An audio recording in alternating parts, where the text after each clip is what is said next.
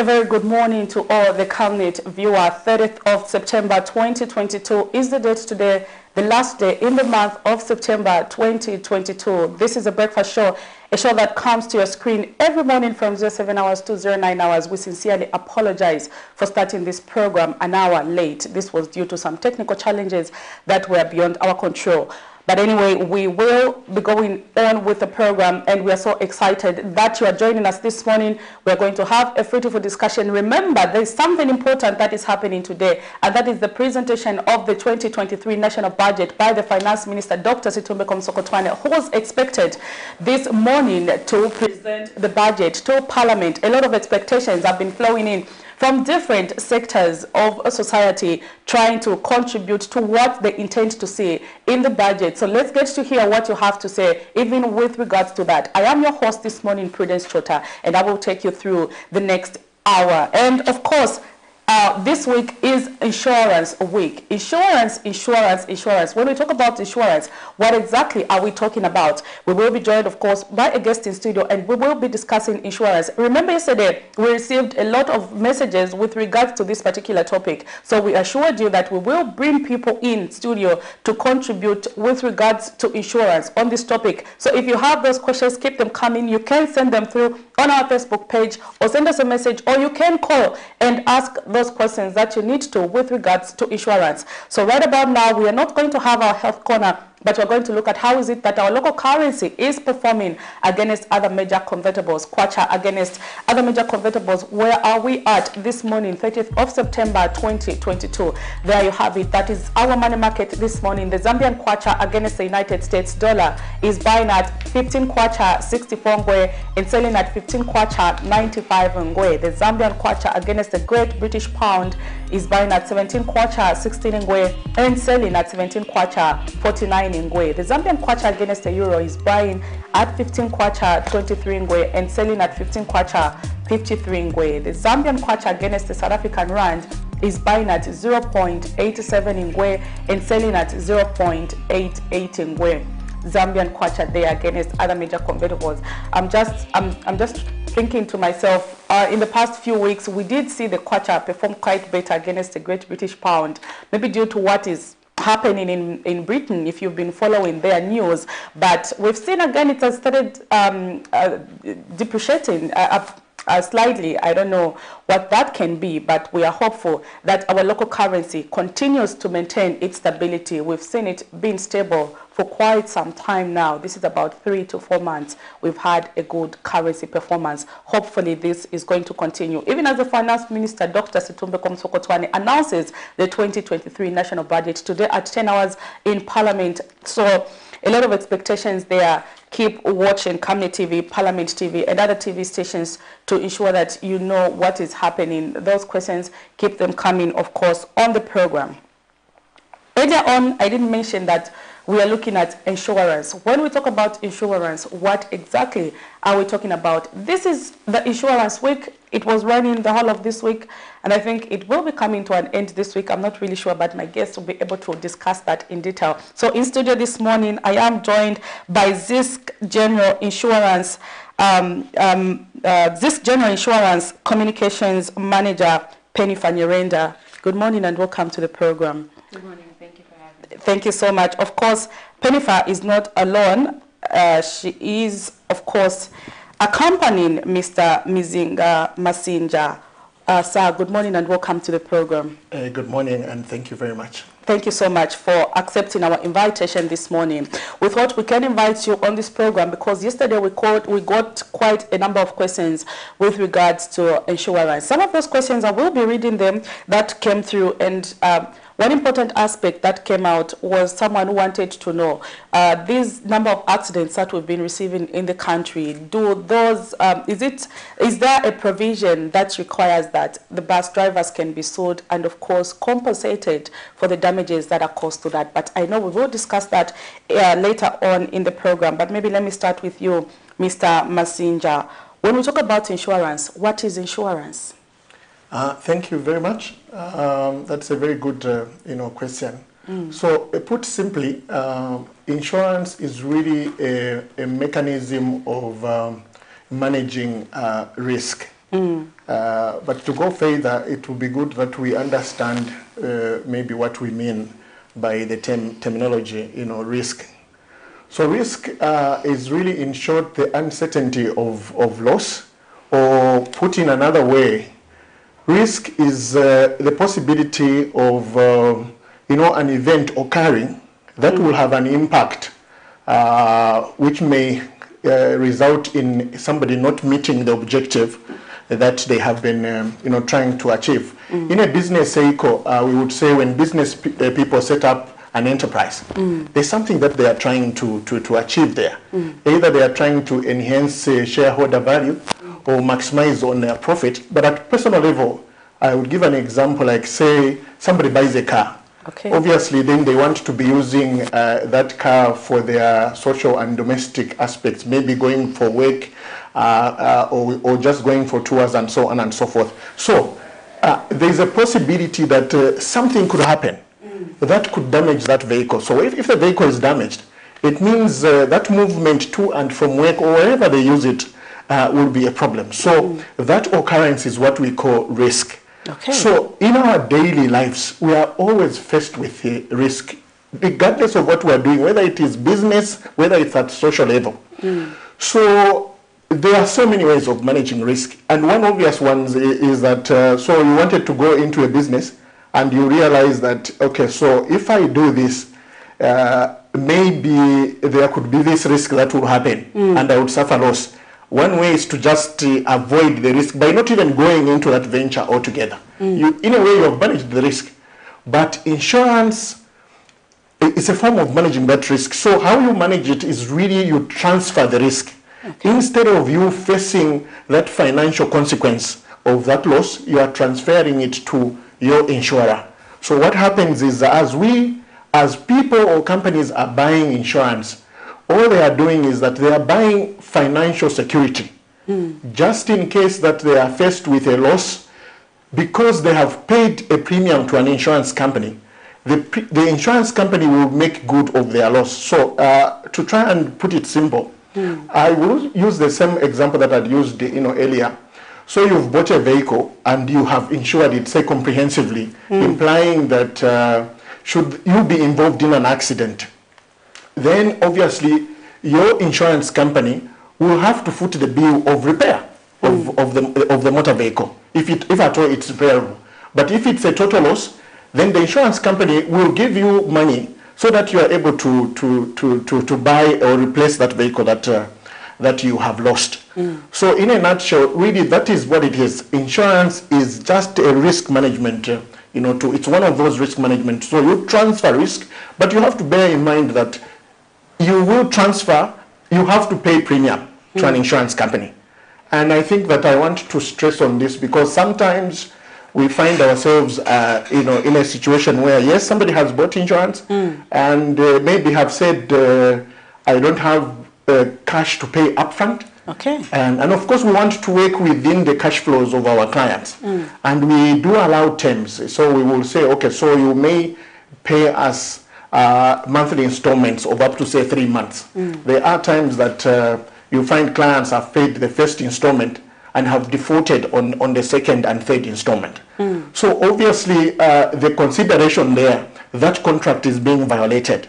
So to ensure that you get benefit from your insurance, your part as a client is to make sure that you pay the premium as you have agreed, with your insurer. I know we are going to come to that because questions come up when it comes to paying insurance, the risks, of course, that we take by paying insurance and stuff like that. But before maybe we exhaust everything that we have to say, we're looking at Insurance Week this week. Of course, it is ending today. Maybe Pennifer, let me throw this to you. When we talk about the Insurance Week, what are we talking about? So thank you so much. For the Insurance Week, it was basically a creation to help increase awareness on issues of insurance. We are aware that the information out there is very limited when it comes to the insurance subject. And because of that, we base that understanding on the insurance penetration levels in our country, which remain relatively low. I think it stands at around 6% at the moment, going by statistics shared by our Insurers Association and PIA. So Because we know the value of insurance, we would like as many members of our country or members of society rather to understand how helpful insurance is. From the scenarios that Mr. Messenger has explained, you will find that at the point when an incident happens, you will need to find financial support for you to get back to where you were. But that's the reason why insurance comes into the picture. So instead of you appearing on TV saying, Boma Yanganepo, to help me with something that may have happened, and those are the common incidents that we see, maybe somebody's house is burnt, or there's so many calamities that befall us. Without insurance, it means you have to source that money on your own, or you go with a begging bowl to your friends and relatives so that they can help you get back to where you were. Instead, insurance comes into the picture. Okay. So this year marks 10 years of the Insurance Week, and this week is dedicated to increasing sensitization or awareness when it comes to the insurance subject. All industry players play a part in conducting different activities during this week, which are all dedicated to increasing sensitization, as it were.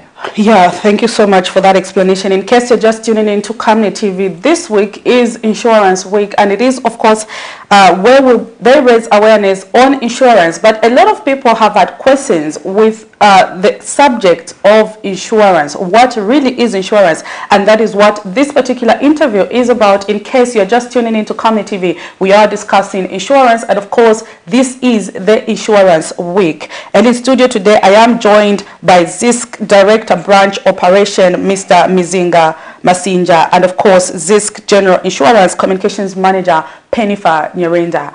And maybe before I come to you, Mr. Masinja, Mrs. Nyirenda, when we hear insurance, there's a confusing part when we talk about general insurance and when we talk about life insurance, because we hear adverts and someone will be saying, is this life insurance? And tomorrow you hear this general insurance, and I get confused because what is life insurance? Is this not one thing we're talking about? So what is the difference between life insurance and general insurance? Thank you so much. So that question is actually very important because it's one of the fundamental elements that helps one to know what kind of insurance they need. So general and life insurance are very different. Life insurance is long-term in nature, and general insurance is short-term. By that, you'll be able to basically apply it in the things that, in the products that we offer as life and general insurance companies. From our end, as a general insurance company, we offer as I said, short-term products that basically are renewed after a certain period of time. It could be a quarter, it could be annually, and the products that we insure are your assets. It could be your motor vehicle, your house, and if you remember from some of the things we were discussing yesterday, we're looking at things like the actual building, it can be the contents in the house, and it can also include things like if it's a business, you're looking at the computers, the building itself, things that I would call tangible assets in the most basic terms. But when it comes to life insurance, it's long-term, as we already mentioned, and it requires you to save over a period of time. For example, we've got pension funds. You can save for education if you'd like to save money for your child, for them to either benefit from a secondary school package or even university education. So you can save for as many as maybe 15 years from the time that your child is born. You save funds that will go towards your child's education, and that falls within the life insurance package. So in terms of claims, the way you claim when you have a life product and when you have a general product, they're somewhat different. You get support, quite all right, but when it comes to general insurance, our support mechanism is such that if your car is damaged, we will fix that vehicle. If your house breaks down because of maybe a storm or something, it's destroyed, we'll help fix that vehicle, that house, because you'll get compensation according to the value that you have insured that property for. When it comes to life insurance, you wait for the period at which your submissions or your policy would have actually matured, and you get that money back for you to pay for whatever it is that you are saving up the money for.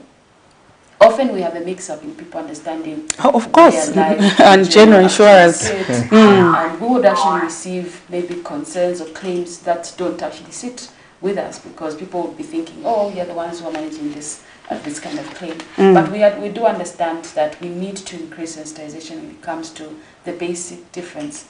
And this is not something that we created as insurers. It's actually based on the law. The law does not permit an insurance company to run both the life and general side of it. Hence, if you've noticed, most of the companies have a life and general section. Wow. We didn't know actually that is a law. I'm just getting to learn about it, to say an insurance company cannot be both general insurance and life insurance. Interesting there. Let's talk about the different type of insurance that we have. Mr. Masinja, I think you can come in. The different type of insurance that we have in this country. Okay. Thank you very much. Again, that's a very good question. So from the general insurance side, we have a number of products that range from, in the general sense, motor insurance. We have fire insurance.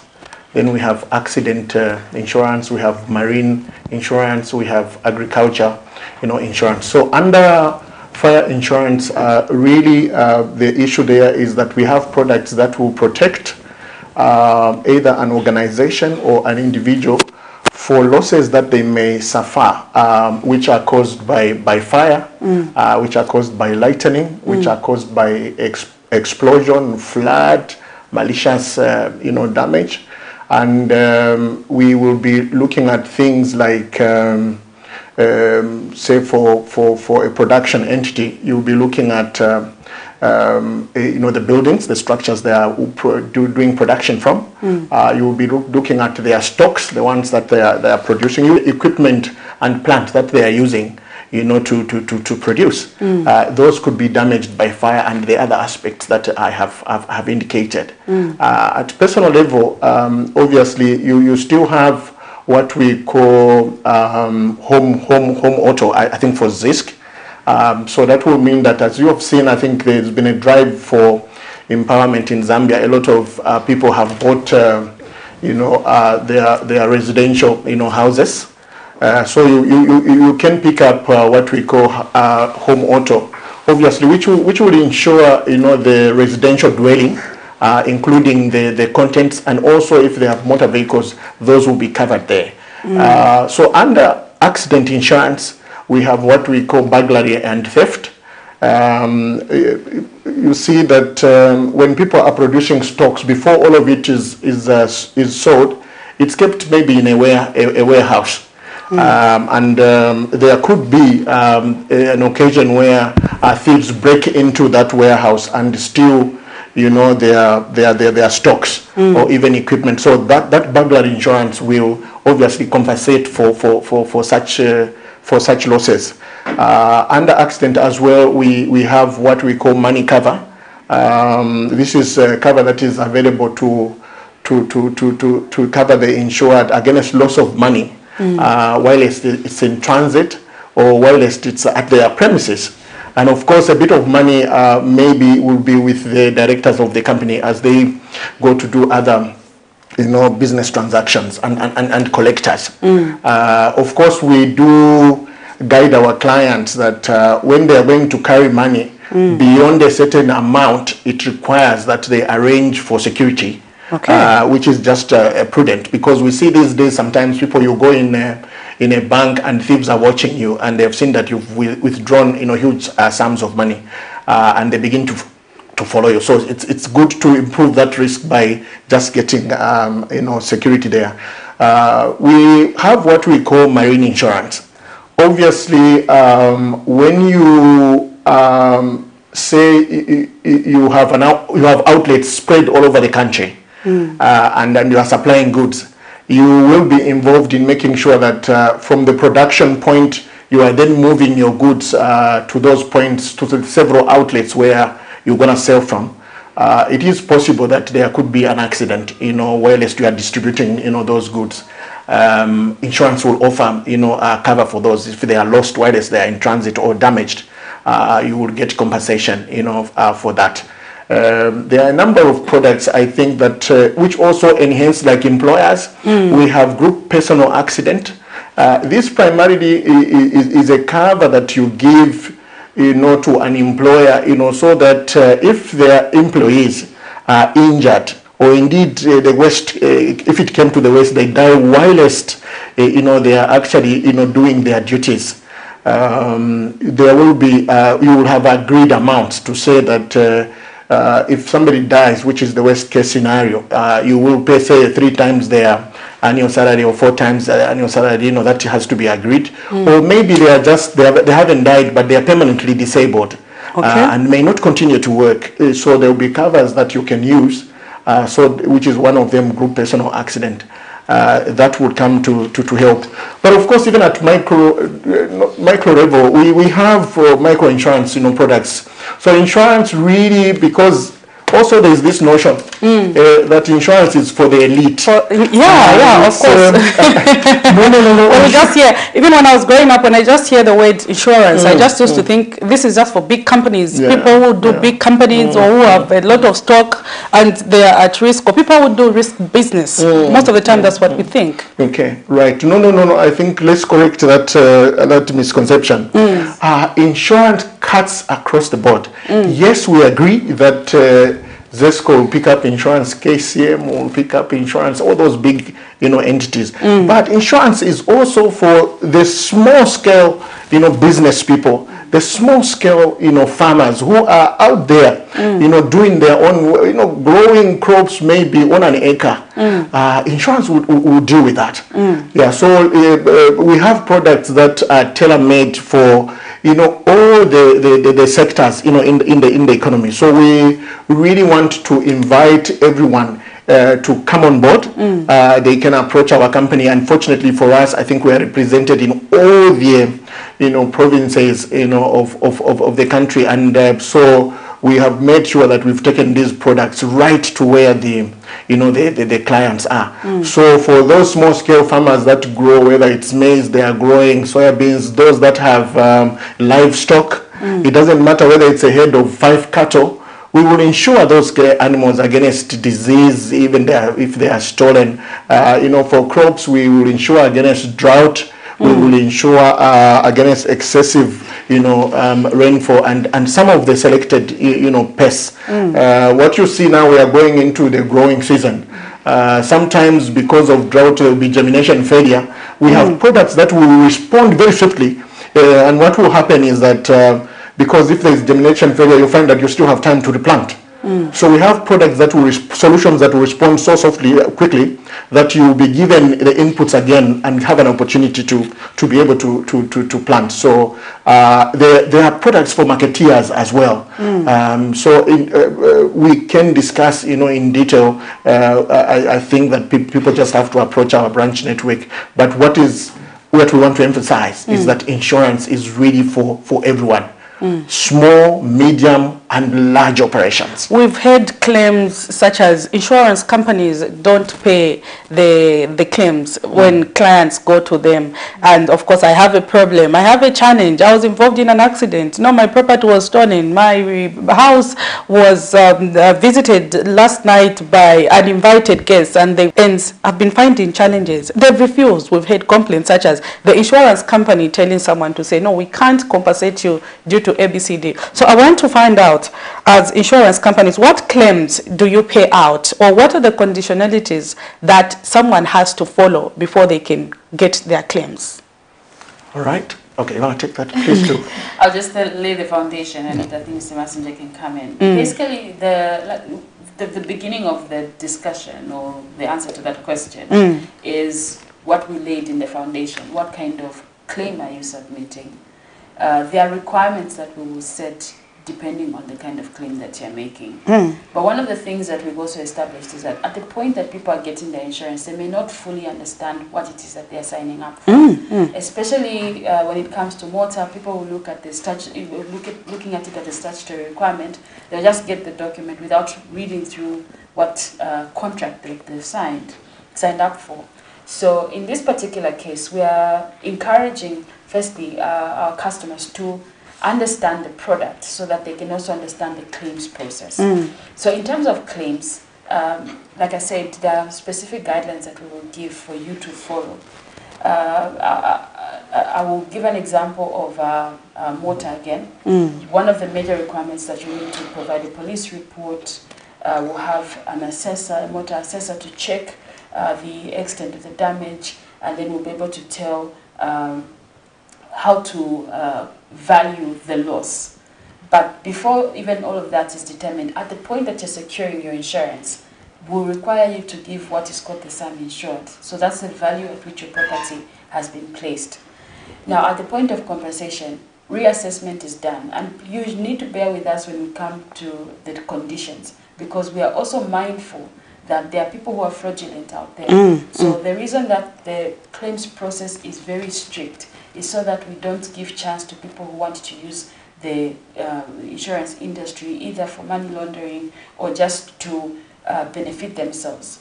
One thing you should keep in mind is that insurance is not meant to make you rich. It is just meant to take you back to where you were before whatever incident happened. So the claims process is very critical for any insurance company so that we are able to take you back to where we were. If we do not honor that promise of paying you back when you lose a claim, it means we are defeating the purpose of insurance, and we are not meeting our end of the bargain, our end of the contract. Because insurance is a promise. We are assuring you that if anything happens, we're the ones who will be able to help you out in that situation. But I'll allow Mr. Masinja just to elaborate on the claims process, because it's different when it comes to agriculture, motor, and maybe even the business, the business packages that he highlighted earlier. Okay, thank you. Just to add on to what Penfa had said, there's something that I touched on earlier. You see, an insurance contract is that you have bought insurance, so that the insurance company can compensate you when a calamity arises from what we may call insured events. So in your policy document, we have tabulated what exactly we will be covering, what would be the sources of the loss that is insured. You heard me earlier when I was talking about fire. I could mention a few things that if there is damage from fire, if there is damage from lightning, if there is damage from explosion, if there is damage from malicious, things like that. Yeah, so, but I think our clients need not worry, because obviously, even through the efforts of the regulator, I think we have come now to a point where when a client approaches an insurance company to pick up insurance, the regulator has given guidelines which are more or less mandatory, that we must sign out key facts, statements about the cover. So what that means is that the clients must know now that they are entitled, before they leave, to ask the underwriter, this product that you have sold me, what are the salient features? What is the scope of cover? And the underwriter must explain those things. There will be other salient things like, as we say, either what we call excess or what we call deductible. But you see, this is jargon. Our clients may not understand that. So we need to break it down. So ideally, we have to explain things like Penfa said, when you are faced with a loss, what do you need to do? So primarily, I think that clients are encouraged that when they suffer a loss, even when they are not sure whether they will claim or not, the first thing is let them notify their insurance company, that have been involved in an occurrence where I have suffered damage. That is critical, because some of the policies will have a time limit within which you must report. This just helps the insurance company to make sure that before evidence is distorted, they get on a scene and then will make decisions on how they are going to pay. I was talking about the excess. So when a client suffers a loss, there is a portion of that loss that the client is required to contribute. So most of the time, I think we ask that 10% of the loss will be borne by the client, while the insurance company will pay 90%. So it becomes necessary that the client knows those things. Because you see, you will insure your motor vehicle, say, for 100,000, and then there's a loss. You are expecting 100,000 from the company. Now, if those things are not explained, Then you see the insurance company saying, yes, we agree you've suffered loss to the extent of 100,000, but we are only paying 90,000. And if there was no explanation, the client was prepared to receive 100,000. So misunderstandings begin to happen right there and then. But like I have said, I think now clients can demand before they leave, whether it's happening virtually, before they sign off that discussion, they must ask, what do I need to know? Like we are saying, our regulator has put that guideline that the key facts must be explained. The important thing is also, you are buying insurance. Ensure that the premiums have been paid as you have agreed. Because without paying a premium, it means you haven't bought the insurance. That insurance is not effective. So you really need to make sure that if you've agreed to pay in monthly installments, when those installments are due, you pay. Because then you will expect that the insurance will occur. So I think that in a nutshell, you make sure your insurance premiums are paid, then discuss with the underwriter or indeed the salesperson or the broker, depending on who you are talking to, that they are able to tell you what is covered and what is excluded. So that way you will be clear to say, okay, so like if you are driving a motor vehicle, if you gave your vehicle to be driven by somebody who is not licensed or has no driving license, you should expect that your insurance company will not pay that claim. So all those things will be explained at that particular time. Of course, there's a difference in the sense that it may not pay the damage to the vehicle, but if there are third parties who have been injured, up to the act, the law, that is why they've made motor insurance compulsory, where the law will demand that the third party who has been injured, regardless of whether there's that problem of the driver not having, a driving license, you will still pay up to the limits of the law requirement to only the third party that you have injured or killed. But the damage to the vehicles will not be tolerated. So I think that those are some of the issues that we really need, which must be looked at.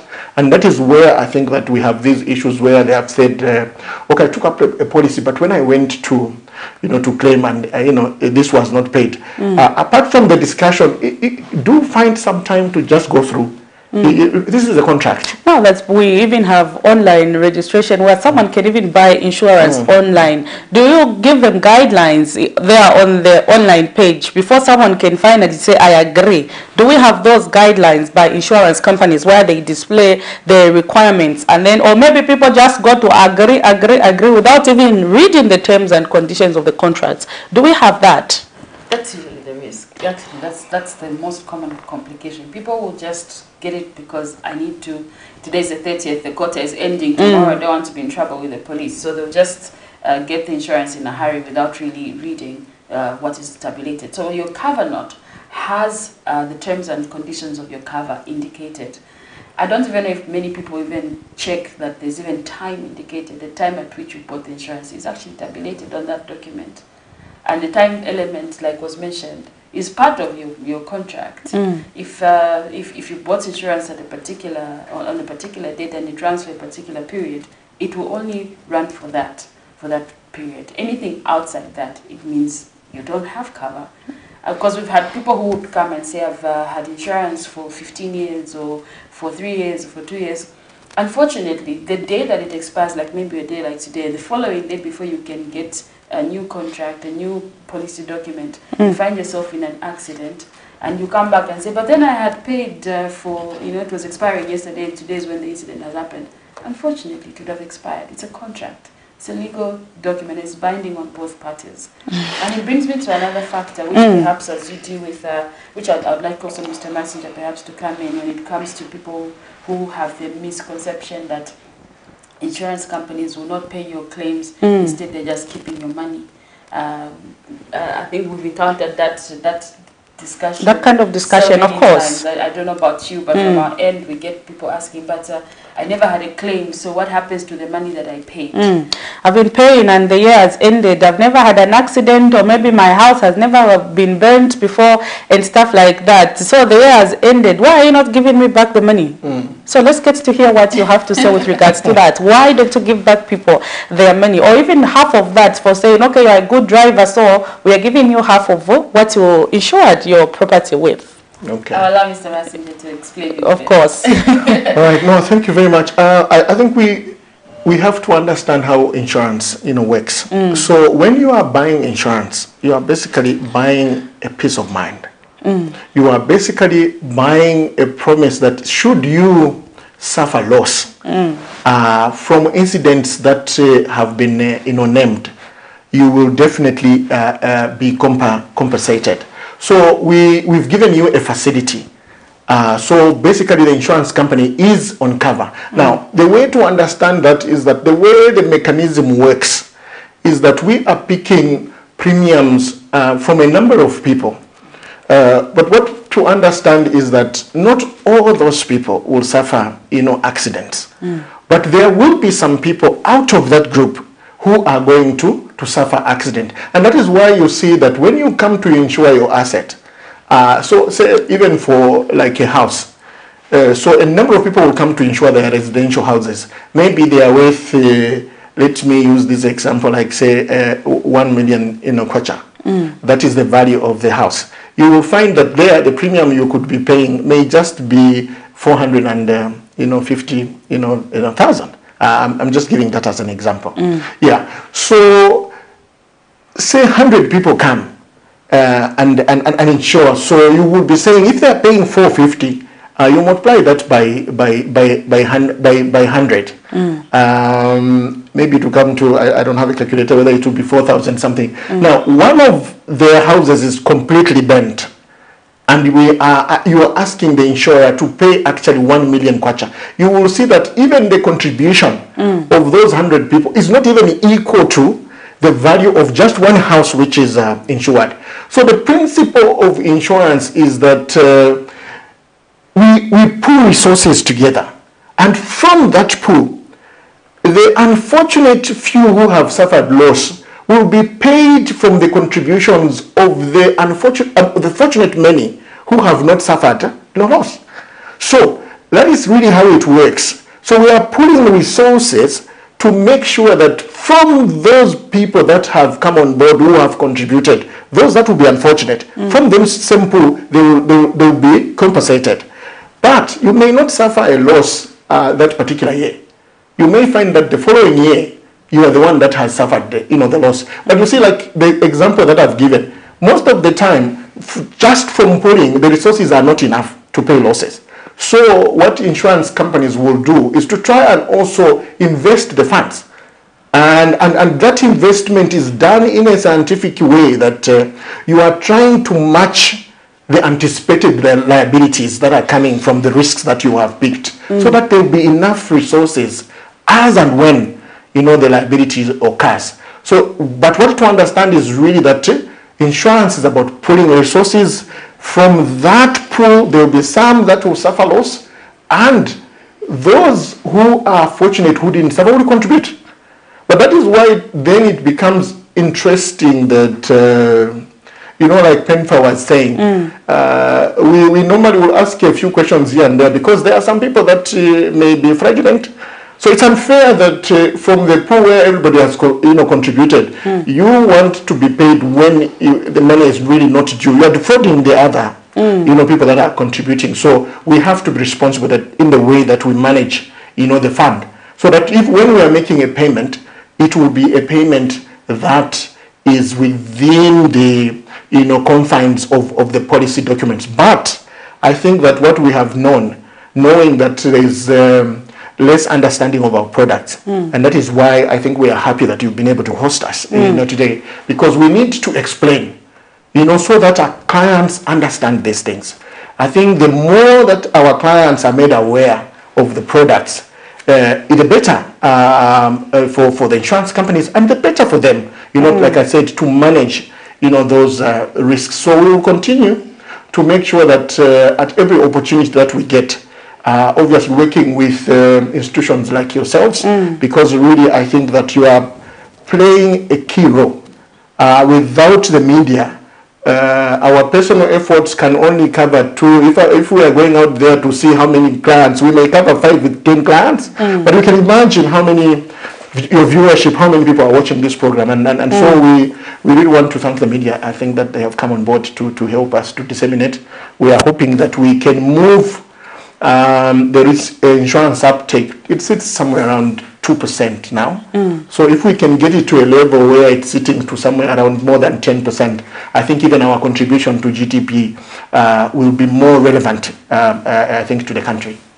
Okay, very quick addition. Yes, please. For those who may not have encountered any incidents, we do have something that they get as a reward for their failure for them not claiming anything in that particular area, and we call that a no-claim discount, and that runs for a period. And if you ask certain people who've been on our books for well over 10 years or so, you find that they are paying very minimal premium, because they've enjoyed this no claims discount to the point that it has reached a limit, because there's a minimum threshold that you have to pay for your cover. So with each passing year, we'll be knocking off 15%. 15%, yeah, up to 60% for more time. So you find that if you originally were paying say 8,000 kwacha, as we keep knocking off the 15% without you claiming, you find yourself paying only 60% of the initial 8,000 at the point that you reach the final point at which you can enjoy that discount. So there is a benefit when you actually don't claim, and it should not be misunderstood that there's nothing at all. Maybe just an addition to that, when you say you have to pay your premium, a lot of people misunderstand the word premium, because there are terms that people use such as premium. Maybe premium is why you have to insure a lot of money. Or maybe when they say you pay an amount, that's where you have to pay a small amount. So just maybe try to add a little bit of salt or sugar to the discussion. When you say you pay a premium, what do you really mean for someone who's learning about insurance for the first time? Okay. So really, yes, that's a terminology that we use as insurance people. That is really just the money that a client is paying, to an insurance company in exchange of the financial security. That guarantee that the insurance company is giving, that if you suffer a particular loss which is insured, then we will compensate. So that money, like I said, it doesn't matter what the amount is. It depends on who we are dealing with. Like I said, there's insurance for small businesses, for small scale farmers. So for those, the insurance may as well be as low as 200 kwacha. Wow. It will still be called a premium. If we are talking to Zesco, we are talking to Mopani, and we are talking, say, to the Chinese contractors who may be working on Kafue Gorge Lower, that premium may as well be $6 million, but it's still a premium. So let them not even get confused with the terminology. It's just the money that they are paying to buy. Whether it's a 200 or it's 1 million, it's a premium. It is a premium. Of course, the concept of premium comes with the connotation that this money should be paid up front. Okay? Really, that is what the premium denotes. But because obviously we also understand the markets that we are operating in, that sometimes our clients may not be able to do that. That's why sometimes we agree terms. I know that even within Africa there are jurisdictions where insurance is really cash and carry, like you're going to ShopRite and you want to buy bread or you want to buy whatever. You don't go there and start saying, okay, that will come tomorrow and pay, so you just pay. So that is where it comes from when you say premium. But like I said, I think we also want to work within the cash flows of our clients. But I think honestly we'll repeat this because it is important. When we have given terms, obviously there will be an agreement that is signed. It becomes important for our clients to ensure that premium is paid based on the agreement. We also have flexible products like pay as you go.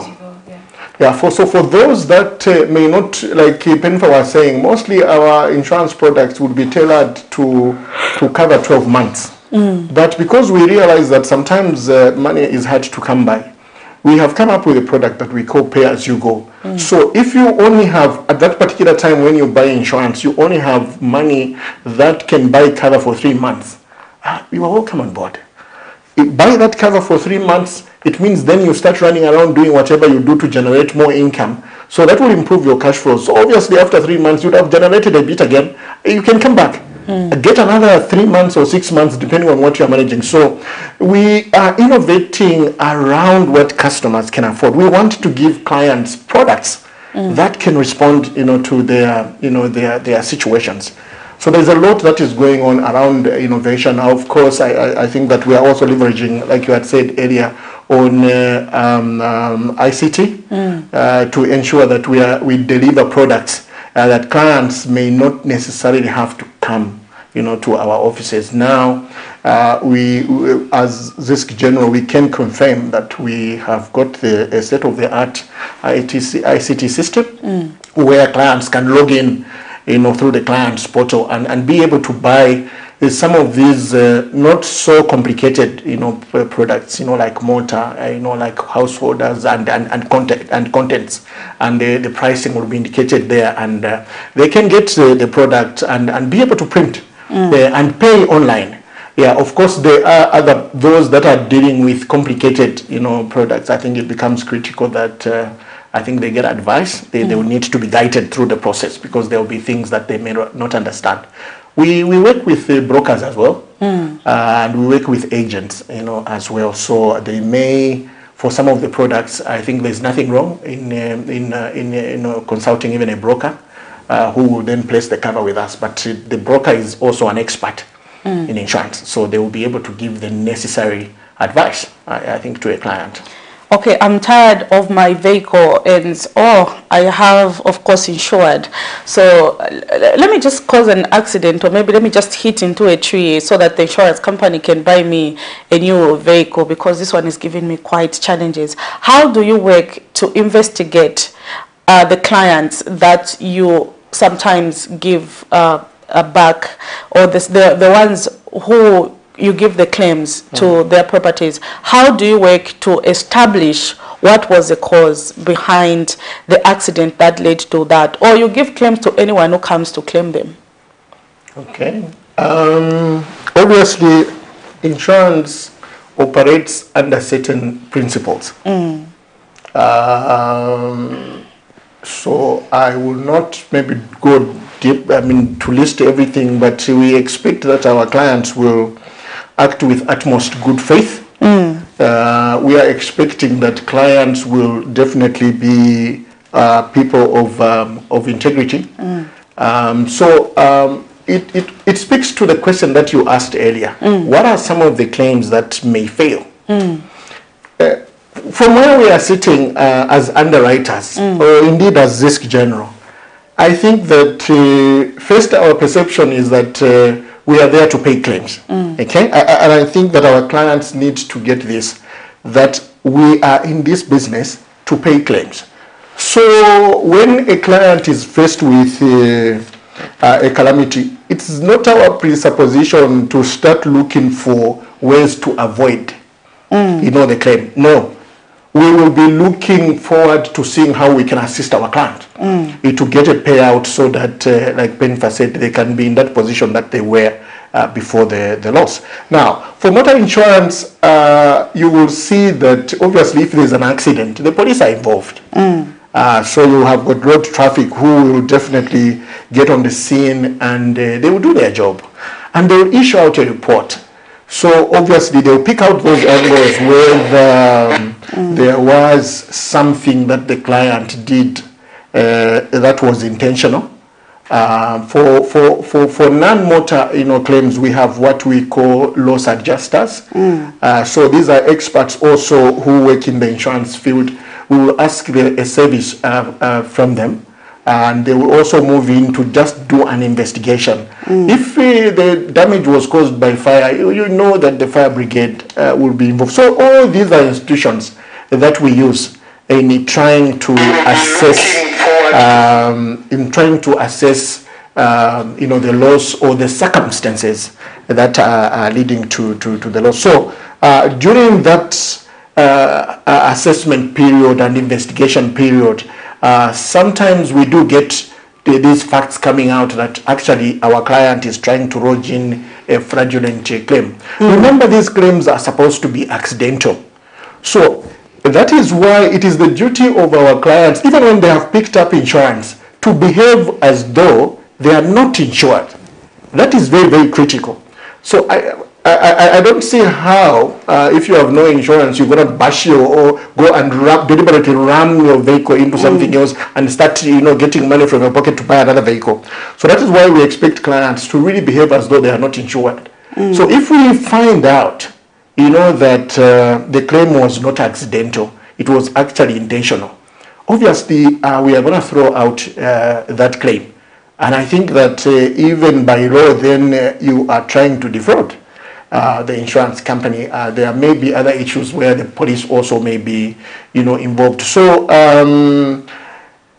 we are helping you for unforeseen, situations that are accidental. If your vehicle has done its time, I think they do not create a misfortune, to try and replace, because you may lose. So that is really what it is. There is a question here. I'm trying to go through just to see some questions. I think that's why we are having a pop-up of some sound. And we have a question from Wadamelu here who says, can Bwana Muzinga speak to and explain the reassurance factor in insurance? Insurance company also insure against risks. So Melu here, Mr. Wadamelu wants to find out about this issue. Right. Okay, so yes, there is reinsurance. So that is what we call it. When an insurance company is set up, obviously there are capital requirements that are involved in setting up these insurance companies. And insurance companies will pick up risk in relation to the capital that they have. So you will find that there are certain risks that an insurance company will want to write, but they don't have sufficient capital to keep the whole risk. So when those situations happen, that is where we have a second layer of what we call, so there's insurance companies where we're operating from, then there are reinsurance companies, which are sitting at a second layer. So these are companies that, in simple terms, insure insurance companies. Okay. Now, to put it simply, say we have ZESCO approaching us and they want to insure their power generating installations. And they tell us that, as an example, if, say, Kafue Gorge hydro power plant there was to be damaged, the total loss would be something like $200 million. Obviously, there is no company in this country. Doesn't matter whether they came to us or whether they went to PICZ or Madison or whoever. None of us will have enough capital to cover, that loss and keep it for themselves. Because you can imagine that there is a total loss at that location, and ZESCO comes and lodges in a claim to say, I need to be paid $200 million for me to do the repairs. We won't have that kind of money. So what then happens is that, yes, we will be able to insure that risk, but we will seek partnerships with the same reinsurers. We have some reinsurers that are sitting here in Zambia. I think, I don't know, 2 or 3 of them. So the story will start from here. Those reinsurers don't speak to clients. Okay. Yeah, because they are only coming in at second layer level. So we will pick up ZESCO, and ZESCO won't be bothered. ZESCO must just know ZISC, must just know PICZ, must just know Madison. These are things that we arrange behind scenes. So then we will make arrangements with insurance companies, some of them within Zambia, some of them within the continent. We have got some good reinsurance companies within Africa. But some are also sitting in Europe. We arrange these facilities not just within Africa. We go outside, even to the European market. Because like I would say that the way insurance works globally, there are these big companies that some of them specialize maybe in aviation, some of them will specialize in oil and gas. So when we bring all these on board, that big risk actually will now be fully covered. So what will happen, should Zesco, in the example that I've given, suffer a $200 million dollar loss, obviously then the whole chain, everyone had picked a share. We will get a loss adjuster to investigate and confirm that that is indeed the loss. And then all the other insurance companies will also come to the party and make those payments. That way, we will facilitate and we will have the ability and the capacity to be able to pay that $200 million dollar claim. I'm sure you remember the 2011 incident of those Twin Towers. Those were huge losses. You can imagine if that that loss was, it doesn't matter even globally. If we know big multinationals, insurance companies, if one of them had picked up that and they didn't reinsure it, I think that by now we would just be saying there used to be this company because it's not there anymore. We know that for a fact when those losses were paid, some of the ratings, because they're big, those were billions of dollars, even their ratings came down a bit. But the issue is that reinsurance is there to help us to make sure that we can take on board even these huge risks that we have and ensure that they are covered. Okay, I'm sure we are running out of time, but just in conclusion, I'm not going to read all the messages, but maybe just some questions, even as we come to the concluding of the dying end of the program. Let me throw this to you, Petifa. Someone wants to find out, accident victims for an insurance company, do you pay accident victims? Like we've been seeing quite a number of accidents happening in the country. So they're trying to find out if you've insured your vehicle and then passengers are involved in an accident, does insurance company come in? And then also we've seen on some buses, like these big buses, when you buy a ticket, they'll indicate that damages and loss to property, the company will not be held accountable. So if that company is insured, does insurance company come in to ensure that they compensate for the damages that has been caused by the owner of the vehicle, who of course has insured their product? Okay, again, to lay the foundation, and Mr. Messenger will come in because he's more from the underwriting side. We do have, at the point of signing up for your insurance, what we call the scope of cover, which is the kind of incidents that can be covered because it's per event. So in this case, if you sign up for third-party insurance, for example, it will be tabulated what is covered in the third party. So if there are two vehicles involved, I'm the one with the insurance and I have third party, it means whatever happens to me, I'm not covered. It covers the third party. So the third party is the other person. And for most of the public vehicles, we find that they actually have third party, which covers the other party involved in that accident. But we do have what we call extensions. So extensions are add-ons to your policy, which according to whatever you think may be required, you'll be able to tell the insurance company to say, much as I have only subscribed for this, I think in case of another incident, I'd rather also add these provisions, or in case of another incident. So we are flexible enough to add certain things to your policy document, depending on what you think you may encounter. When it comes to the public vehicles, there are specific requirements that they may have, because again, remember, it's a statutory requirement for everyone to have their cover. But the individuals may not get that direct support depending on what cover was bought by the vehicle that they were in. I think Mr. Massey can elaborate on okay, that. just to add, yes. So for public, vehicles like buses and what, so obviously you are working from the assumption of the law that so if you get people on your bus, I think you are responsible for their safety.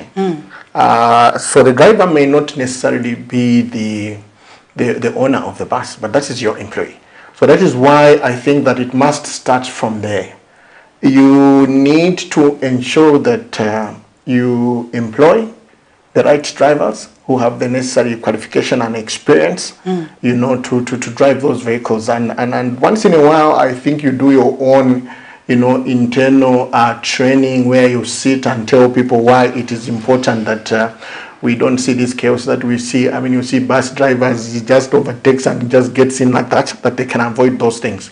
Yes, but the law requires that the owner of the bus will have responsibility for the passengers. So if there's an accident, then they take that responsibility. But if they have picked up, say, third-party insurance, yes, the insurance will provide payment to the passengers, but that will now be up to the limits of the law. Now, as we sit currently, the law stipulates that you will pay up to a maximum of 50,000 kwacha per person and 100,000 per event. Now, the law lays out the minimum. But you as the owner of a bus, and it's maybe a 28-seater, a 32-seater, a 70, you know, passenger, you know, seater.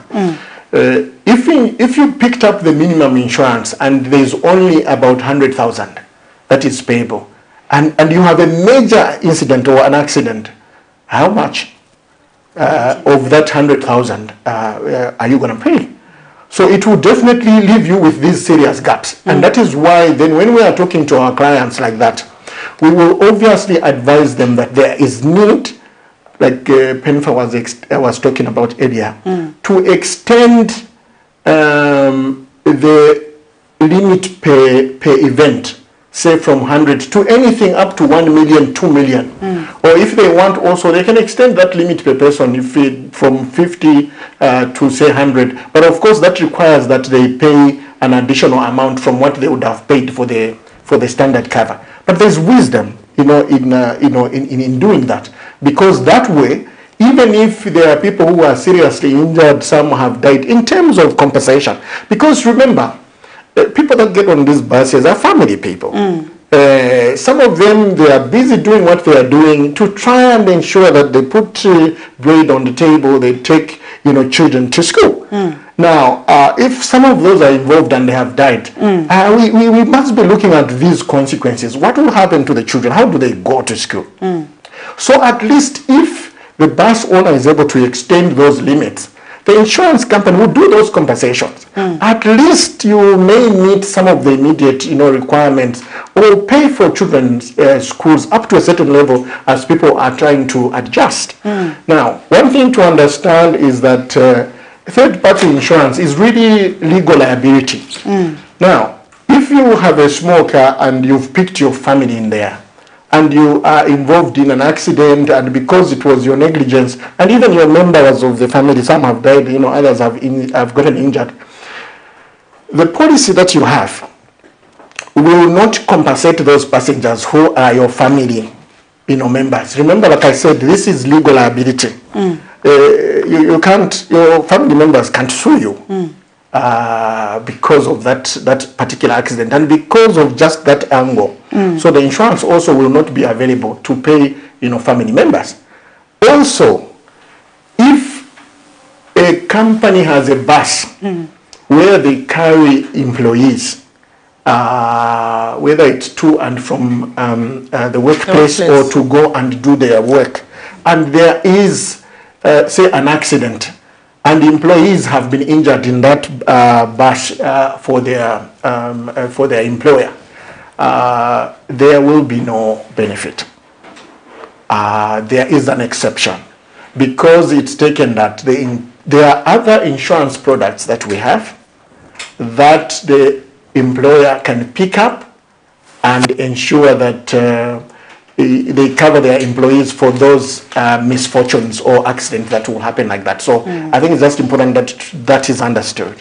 I'm sure this topic would have required us to have more time, because I can see even the numbers are still high for those who are following this program, and I'm sure a lot of people would have loved to hear more about the discussion of insurance. Insurance Week, and of course insurance is very important for every business, regardless of a particular business that you do. Camnet TV just aired a story, I think 2 weeks ago, where a small business owner, the one who was repairing TV sets and radios and stuff, had his shop burnt and all the goods were burnt, and the owners of the properties were now bargaining him to say, can you please give me back my property? I brought it so that it can be fixed, not so that it can completely be destroyed. If you're a business owner, what do you do in such a circumstance? Insurance is there for you, and this is where insurance has to play its part. So regardless of the business that you do, insurance is here to give you a peace of mind and security. So from me, Prudence Chota, and of course in studio, I was joined by ZISC Director, Branch Operation, Mr. Mizinga Masinja,